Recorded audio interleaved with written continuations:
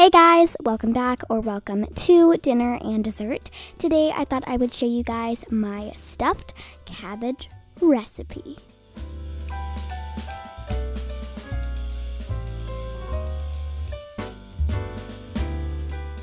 So for this recipe, you're going to need 1 pound of ground turkey.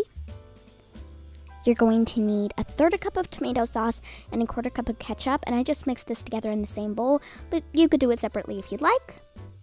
You're going to need some yellow onion. My onion was relatively small, so I just used all of it, but if you have a big onion, just use about half of it. And then you're going to need some cabbage leaves. So I boiled these in some water for about 5 to 10 minutes. You don't want these to be really soggy, but you want to make sure that you can fold them in half without them breaking so that we can fold them up when we stuff them. We're also going to need some water. I just forgot to mention that in the ingredients.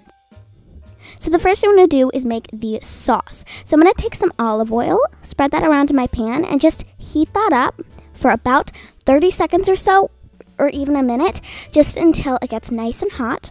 And then you can add in your onions and just saute that until the onions get really nice and golden brown. So once these are nice and golden brown, about 2 minutes or so, you can add in your water, mix that up. And then you can add in your tomato sauce and ketchup. Mix that together, and this is on about medium-low heat, and you're done with your sauce. So you can just set that aside, and then in a separate pan, I'm going to put in some olive oil, let that heat up, and I'm going to add in my ground turkey.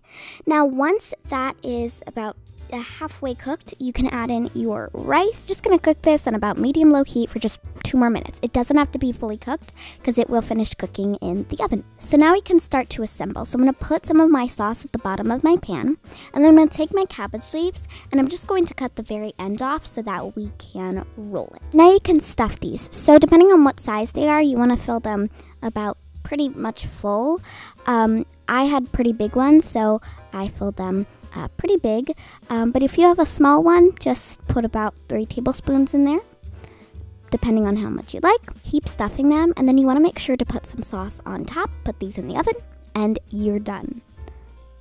Guys, these are so delicious, so easy to make, and I know they will be your new family favorite.